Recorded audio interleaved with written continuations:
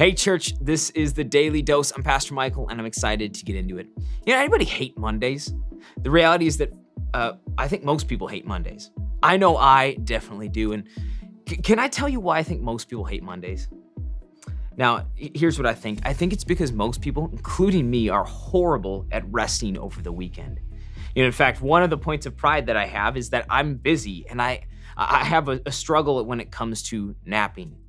See, the reality is that in our busy world, creating moments of rest can be a struggle. And the truth is that rest is actually extremely important. And so this week, what I want to do is I want to cover what I would call the art of rest. Now, I want you to think back to when you were a teenager, to those all-nighters, all-night kind of parties that you had growing up.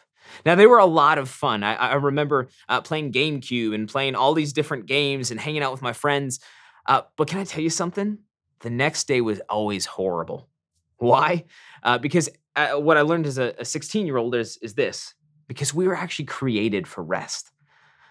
This is a pattern that we see from our Creator. If you go to Genesis 2, God has just gotten done creating the world, and we see this in verse 2 on the seventh day. It says this, by the seventh day, God had finished the work he had been doing. So on the seventh day, he rested from all of his work. Then God blessed the seventh day and made it holy, because on it he rested from all the work of creating what he had done.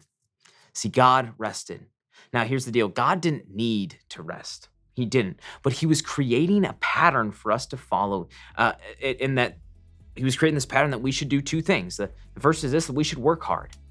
We should be people that work hard in everything we do. But the second is this, that we as followers of Jesus were created to find moments of rest.